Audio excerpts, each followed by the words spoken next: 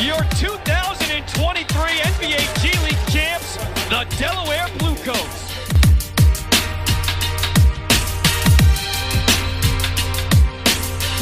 Welcome in, everybody, to another episode of the Blues Coach Beat, powered by Heat Ratio Sports. I'm your host, Tony Consillo, joined by my co-host, the man, Mr. Joe Richmond. And what's up? What's up? Coach is always busy. Just got back from Portugal, doing some big things right here for the Delaware Bluecoats. And speaking of coach, who better to speak to after another great season? On the line, we have Ryan Ayers, assistant coach of the Bluecoats. And before he even speaks, man, we got to read the resume a little bit because people might not know this about him. But not only is he our assistant coach, but most recently served as the assistant coach of the U.S. Virgin Islands men's national team. Damn, is that a tongue twister. Prior, he was an assistant coach for Division I ND Notre Dame. And so let's talk some real facts because this is interesting. He was ranked third in Notre Dame history for three-pointers made and eighth in history for three-point percentage. I can't wait to get into that. And during his 5-year stint, he played in Finland and France and also played in when it was the development league for Fort Wayne and Austin. And his coaching career started at Germantown Academy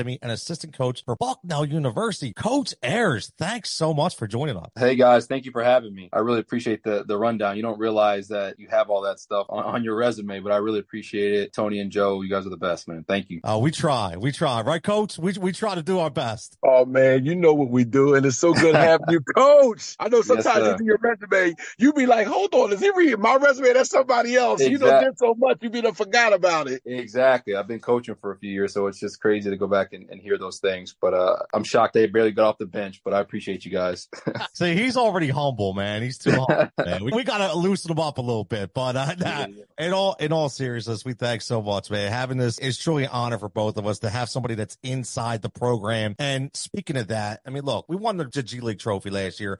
Came up a little short 2024. A lot of different changes that happened this year. How would you summarize this season overall? I would summarize this season as team and an organization that was resilient throughout all the changes that happened. We were throwing a lot of different variables throughout the year, and I thought the staff from business down to our coaching staff, our operations staff, and then our players were just going throughout it with the same attitude of trying to win a championship. I thought it was a success dealing with the things that we had. It was a pleasure to come to work every day. We won. We went to the playoffs for 4 or 5 consecutive years, representing the Sixers and the Bluecoats so well. And I thought we got better. I thought we were able just to adapt to our surroundings and really have a productive season. We were short of our championship aspirations, but it was still something that we can hang our hats on and be proud of, I feel. I'll tell you what, I know Coach agrees. I know I agree. Coach, you probably feel the same way, right? Yeah, I mean, Coach just put it the right way. I mean, but you know what? It's a testament to the culture that we have there, that we've been able to go all those years, going from the pandemic to where we are now. Yes, we fell a little short, but if you looked at all the moving parts, from about maybe 100 points in player productivity going to the NBA. It's hard. You know, Jameer and those guys, they did an amazing job replacing good guys, the guys that fit the culture of who we are as the Delaware Bluecoats. And I said, based on last year to this year,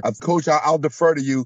I think it was more teaching than coaching this year. I thought it was a lot of teaching being done. And I think that's what made us be so successful, that along with the coaching, there was so much teaching added and a lot of patience from the staff. I believe it allowed those guys to grow and gel as a unit because there was so many moving parts. And I believe that is why we still had a championship caliber team on the court every night. And we just fell a little short in the process. Yeah, I couldn't agree with you more. We did do a lot of new teachings this year with a new philosophy. Obviously, you want to trickle some of the things down from the Sixers and what Coach Nurse is doing into our philosophy down here. And I thought our guys did a good job of really adapting to that, something new, something different. But I will give our guys credit, the players, that they never gave up. They played hard till the end. I think they represented the Bluecoats as best as they could. There's some production that we lost throughout the year and some injuries and some things you just can't control just due to other factors. And I thought we just stayed the course, stuck to our principles of what we were trying to do all year and put ourselves in a good position to compete for a championship. You know, obviously you won a few plays back here and there in that main Celtics game just to change the course of our season, but a lot to learn from, but a lot to be thankful for as well this year. Hey, Tony, it was short. Sometimes I saw a coach in practice get about 20 and 10 one time. I mean, that was definitely a challenge when you have my old behind out there playing with the guys when you don't have enough people in practice. There's how sometimes the G rolls where you're having only 7, 8 guys, but you want to get some live reps going in. So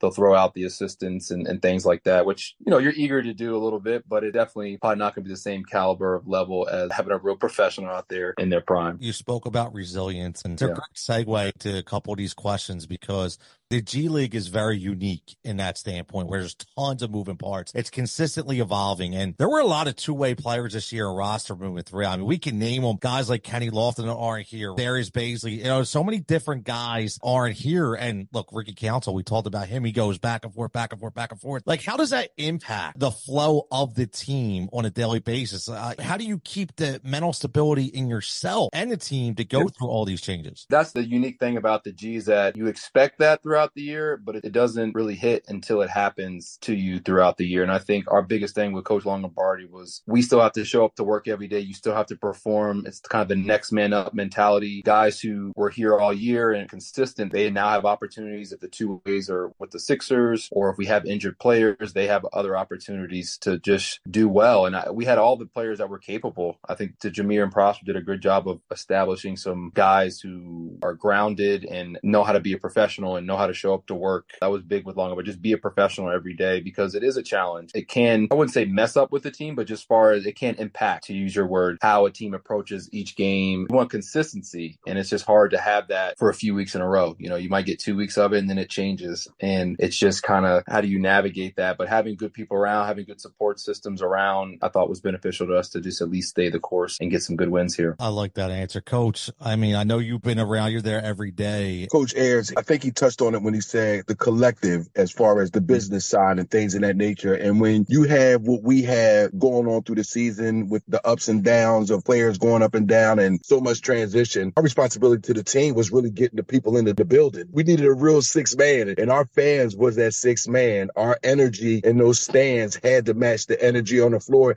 and sometimes lift that energy up when those platoons presented themselves. I think is because of the collective that we are as Delaware Blue Coach, being that part of the staff, and Coach Longo and, like you said, Prosper, Jameer, making us all one. I think that's what attributed to a lot of our being consistent, a lot of us never having our heads down, and it just helped propel us to where we ended up being at. We just fell short. And I'm going to keep saying we fell short because, man, it still hurts. I've been here since day one, so it hits different. So, but we got so much more work to do, and I'm excited about that work that's ahead of us. It's exciting. Now, confidence obviously is a huge point of emphasis in any player's development and growth. I don't think Turk needs confidence, because I watch him. He'll throw up 23s no matter what, right? No matter what. He's no matter very what. confident, right? But are there any techniques or coaching styles that, you yourself have either learned possibly from your father or, some of the guys you've been around as well to kind of keep them focused? I mean, for the most part, they're young kids. They want to have fun, they have energy, they have a lot of things on their mind. And, how do you keep them focused on the game so much? That's a really good question. We do it as a collective group, as a staff at least, because one thing I'm learning, each person has their own personality and you can't reach everybody. Not everybody's going to relate to me. I might not be able to reach them to my best of my abilities. And it's just understanding that. But the great thing about our guys is that everybody was pretty relatable. Everybody was respectful. Of course, you have close relationships with others than you might with one player than you do with the next. But it's just trying to relate to them on their own level. They want to know if you care about them as a person. They want to know if you care about their games. My biggest thing with them is just how can I be relatable? How can I be an asset to them? I care about them as people. I care about their ball production. I care about where they want to go. And it's just trying to develop those relationships organically. I was fortunate enough to play in the G, so it might be an event where you're relating to them from a comparable experience that you had. I will say this about Turk and Ricky and Jeff and Bays and Kenny and everybody who came through from the Sixers. They all had really positive attitudes about being there. They showed up wanting to work, wanting to better their situations, whatever it may be. And then like the ones that were there from day one, I'd say Jeff, Turk, and Ricky. Now when I see them, it's so organic. You have this bond that you've been through the last 6 months together that's really strong. You just learn how to coach them, when to push them, when to pull them aside and put your arm around them. So it's just developing those relationships. It only happens with time. It really does. It's hard to force that time in those relationships. Yeah. It's a great point. We're talking to Coach Ryan Ayers here, assistant coach of the Delaware Blue Coats. WrestleMania was just here this week. Huge event. And the leader of WrestleMania, of WWE, now Triple H, has having such a bigger impact on the product because he was in the game, right? He was a wrestler. And Joe, I know you're shaking your head, so you know this as well. One of the biggest biggest things he did was he preached family. And he said, listen, you guys need to spend time with your family. Like, don't be missing things because it's your kid's birthday, or come to me, let us know what we need to do. He understands that. And Joe, when you have somebody that can relate to players and athletes like that, it brings out another side of them, doesn't it? Always. I always said that even when I toured with the Harlem Globetrotters, it was always tradition that a Globetrotter coaches a Globetrotter. Like Coach Ayers, he played so he could relate. Coach Sam, he's been around it. JP's been around it. I look at Coach Ryan and,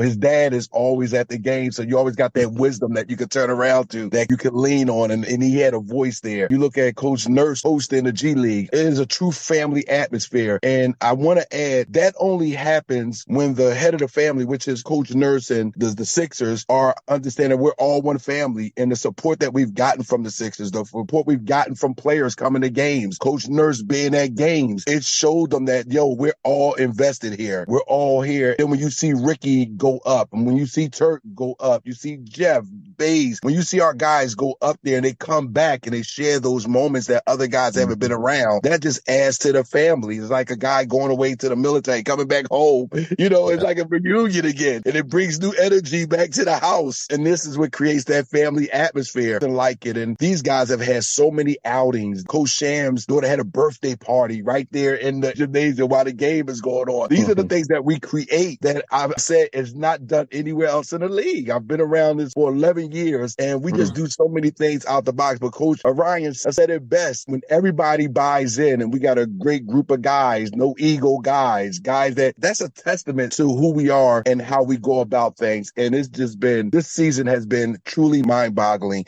of how we all came together and we all stuck together as a family. We just put a whole WWE reference on this. You know that. It's all head of the table. We all the way around, man. Let me ask you this, Coach, because you mentioned about the flow, and just to look at the Sixers right now, because again, people get a little crazy. I'm one of them. I get nuts a little bit, right? I'm like in and out, like, come on, I'm passionate, right? But, you just got your big man back. Speak to the people to say, well, what's the problem? Why can't everything just mesh? When you make a big trade, you bring all guys in like Buddy Hield. How much does it take for a team to gel? Does it happen instantaneously, or does it just take more time? I feel like it's hard for it to happen instantaneously because there's just so much that goes into this game with rotations and when you're playing and how you're playing at the time. I think having Joel back is a huge asset. I think obviously there's them a spirit, a life that we haven't seen, when they had those struggling 2 months, and now and they're heading into the playoffs with a good spirit about it, and then they're figuring some things out because he can really change the game. I think they're going to continue to hit their stride once they get even used to playing with him. Other guys that didn't get that many reps with him when he was out. So I think with Coach Nurse's preparation and those guys continually to connect on the court, whoever they play in the first round, I hope they're prepared for the Sixers for sure. And